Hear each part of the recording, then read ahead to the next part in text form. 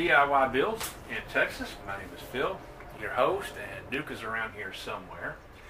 What I want to talk to you guys today is about putting insulation in your projects to enhance the sound and even deepen the sound, and also the different types of insulation. And I'm going to show you what I'm going to be working on for the Mega Boom Box. I'll give you a little preview. So let me tell you what I know about insulation. I'm no expert on this. I'm going to say that up front. And I'm just going to explain to you what I have found through trial and error, and I'm hoping this will help you in your future projects. Let me show you here. This is one of the first boom boxes that I built right here, and it came out really, really good. I put the speakers on the side, and that's my first chance at custom painting, and I think it came out pretty good. Now, I didn't put any insulation in the box. What I did instead was, and wire sticking out because this one's now been taken apart. I use it for parts, but I put a bass tube on here thinking that will enhance the sound, and I didn't put any insulation on here. And the speakers sounded okay. They sounded kind of high-pitched. They actually started making thumping noise sounds, and it just really didn't work. I put another bass tube in here thinking, okay, maybe that'll help a little bit. That didn't do anything. All it did was just make more holes in my project, and I wasn't too happy about that. So I said, okay, not sure what to do here. So I did some experimenting, and let me show you what I found was I did one of these coolers right here. This is my cooler boom box. In case you guys haven't seen the video, there's the inside of it right there, all the goodies and everything. And I noticed when I turned this cooler on, I didn't put any insulation on the inside or anything, just left it, just like it is. I'll kind of give you a sneak peek of the inside here. You can see it, just a battery and everything. It sounded absolutely fantastic. The bass was deeper, the sound was richer, and I started trying to figure out why. Then I realized that you've got about a ½ inch of insulation inside this cooler to obviously keep your drinks cold. And I thought, so we've got natural insulation already inside this box, and that's what seems to be making it so good, because the sound is being absorbed by the insulation on the inside of the box. So I thought, okay, let's take this idea and run with it. So let me show you what I did here. I started building my ammo boxes here, and what I started doing was I started putting regular old house insulation on the inside just to see what would happen. And also the other thing I did was I quit putting the tube on the outside here to make it breathe, because you can see the cooler doesn't have a tube in there either. I wanted it to be waterproof. And I was just really amazed at putting that insulation in there, and I would take the insulation out, and you can dramatically hear the difference in the sound. And what I can deduct from this is, with no insulation, you got all these hard surfaces in here, and the sound is coming out this way, but it's also coming out this way. And if there's nothing to absorb the sound on the inside, the sound is going to echo around and push back on your speakers. So your speakers are trying to vibrate one way, but the echo return is trying to make it vibrate the other way and push back on it. So it's actually fighting the speaker. So it's not going to give you a really good sound. So from what I found is putting the insulation in here, it absorbs all the sound that's coming into the box and softens it, and it just gives you a much richer, deeper sound. And it's amazing the sound you can get out of these little 4-inch speakers here. Of course, good speakers make a difference as well. I put kickers in here. It sounds really good, but those Boss Marine speakers sound really good. So I want to talk to you about 2 types of insulation, because I'm going to be trying something new here in just a minute. Now, what I've been using on most of my builds here is, this is just regular old house insulation. You can buy a big roll of it at Home Depot or Lowe's or wherever your local hardware store is, and it varies in price depending on the brand you get. But you can get a roll of it for about $12, and it will last you for quite a few projects. And this works really, really good for the plastic boxes. But a problem arose when I was getting ready to do my Mega Boom Box, and let me show you what we have here. This is the Mega Boom Box that I'm going to be doing. And the problem is, inside this box is going to be a lot going on. I'm going to have the power supply mounted down here. The radio is going to come through here. The power supply is going to be giving off heat. I'm going to have the amplifier over here with a fan built onto it over here. That's going to be giving off heat. So I'm going to put a port tube on the back to get rid of some of the heat. But again, I have all these hard surfaces in here. But the problem is, if I start packing all this insulation in here, it's going to trap all the heat in this box, and I can't pack the insulation around these components that are giving off heat. It's going to smother them, and they're going to overheat. But I don't want to have all these hard surfaces. So I started thinking, what am I going to do? So I was thinking about the dyno mat that I've seen some of the guys use to go ahead and line the metal ammo boxes that you see there. And they do that to cut down the vibration and also add some insulation. The problem is dyno mat is very expensive. It's about $30 a sheet. And to do a box like this, it might cost me as much as $60 in dyno mat just to line the whole inside of this box. It's very sticky. It's hard to cut around your speakers. And because once you have to line everything first, and you got to cut out your components, and it sticks to your saw blades. And I wasn't real happy with it when I decided to use it. So let me show you what I'm thinking about using. Let me move this out of the way temporarily, and I'll show you in a second what I'm going to do with that. I found this half-inch foam insulation here, and I cut a piece out of it right here, but it comes in a 4x8 sheet, same size as a sheet of plywood. And it's got this foil back on one side here, and I assume that's to, when you put this on your house, it reflects the heat back into the house, because you put it on your house like this, and I guess it keeps the heat inside the house, or the air, reflecting it back in. It's very lightweight. You can see it's about a ½ inch thick. It comes in different thicknesses. But I was looking at this, and this is almost the exact same foam insulation that's inside that cooler. And I thought, well, I could just line the box with this. And then what I can do is wherever a component's going to be, let's say I'm going to put the amplifier right here, I can just cut out this square right here. What I'm thinking about doing is taking a piece of a 2x4 piece of wood and gluing that to the inside of the box, and then screwing down my amplifier to that, and then having this around it so now the amplifier can still breathe. So what you do is I already cut this one to size, and let me go ahead and show you how it's going to work right here. And let me open it up, and let me see if you can see this right here. It's just going to slide right in there like that. Let me push it down in here. And as you can see, it fits perfectly right in there. And I can even line the floor of it. I can cut the hole out from my power supply. I can cut it around the radio, and we're going to have 4 speakers. I'm even going to try to do the roof up here. I haven't decided yet. I'd like to if I can. It's going to be kind of hard cutting around this right here, so I haven't decided yet if I'm going to do that or not, because I'm going to have 6x9s up here at the top.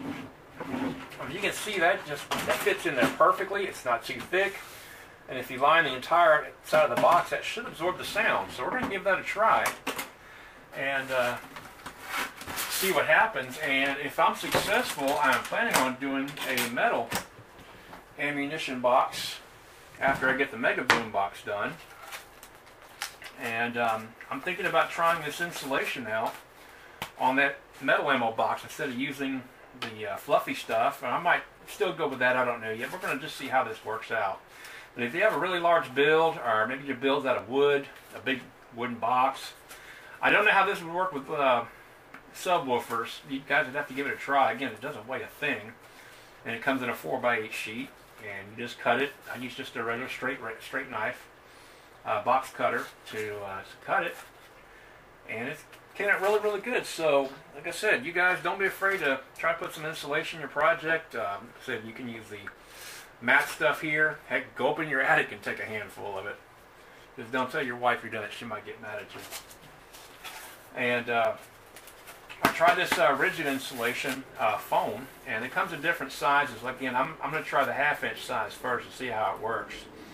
If not, I may have to go up to a bigger size, but we're just going to see how it goes. And again, all you have to do is when you're building is just kind of lay it up inside and trace out your hole for your speaker. Go ahead and cut it out. And hopefully it'll work really good.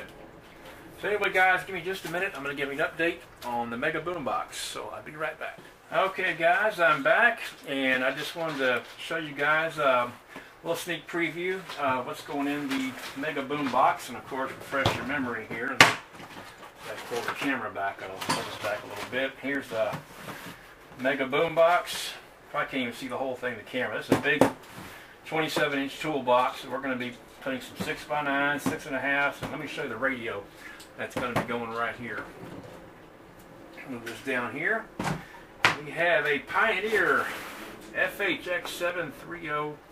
I don't like the BS now. This is no BS. Trust me. This thing is awesome. It's a double-did Pioneer radio. It's got Bluetooth. It's got USB connectors, auxiliary connectors, remote control, Spotify, all kinds of awesome stuff. Sirius XM ready. It's an amazing, amazing radio. And this is going to be the crown jewel on the Mega Boom Box, and I can't wait to hook it up. So that's the radio we're going to be using. And let me show you the speakers we're going to be using. We have, of course, we put the sticker right there in the front here. We've got some 300 watt peak, 6.5 inch kicker speakers. They're going to be going in the front. And I will be custom painting the grills, and these are going to be really awesome. These are going to be on either side of the radio.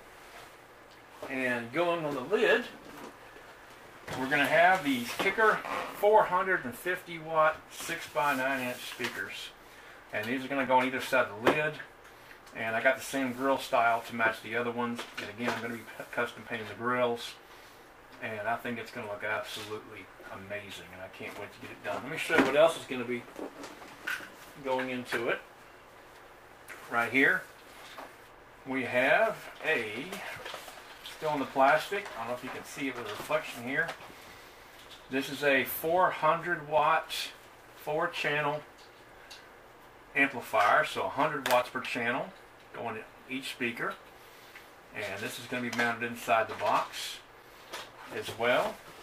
And to run everything, show you what else we're going to be putting in here. We're going to have get it open here. This is a 12 volt power supply. It takes 110 volts and turns it into 12 volts DC for the radio. So we're going to have an amplifier, we're going to have the power supply, and we're going to have batteries inside. Now, one thing I'm going to show you guys how to do in my next couple of videos is you cannot have the power supply and the batteries hooked together on the same circuit. What's going to happen is the power supply will try to charge the batteries, and this is not a battery charger. It's not designed for that, and you will burn up your power supply, and you will not have a good day. Now you can eliminate this one of two ways. You can have a manual switch where you can switch from battery power to power supply power, but that's kind of a pain. So what I want to do is I want to install a relay, and I'll show you that right here. This is a 14-pin relay, and what it does is you're going to hook up the batteries coming in one side and the power supply on the other. Now what's going to happen is the battery's going to come in on a line called normally closed, and that means that when this relay is not activated, the battery power will come in one side of the relay and go to the radio. Now when the power supply turns on, it's going to turn on the relay, and what's going to happen is when the relay activates, it's going to open that circuit where the batteries are and disconnect the batteries from the circuit, and it's going to close the circuit, taking power from the power supply to the radio. So now the radio will be automatically running off the power supply, and the batteries will be disconnected, and the batteries and the power supply will never touch each other, even though they're both powering the radio. And what's going to happen is when you turn off the power supply, the relay is going to turn off and automatically disconnect the power supply and automatically reconnect the batteries. It's all going to be automatic through this little relay right here. Now it's going to be really, really cool, and I'm going to show you guys in a future video how to wire this circuit up to put it in one of your projects. Matter of fact, I'm going to be installing one of these in my toolbox project, the last video you just saw, because right now I'm using a manual switch, and I'd like to go ahead and rewire it for an automatic switch. It would just be a whole lot easier to do than having to flip a switch. So anyway, guys, thank you so much for watching. I'm totally excited about the Mega Boombox.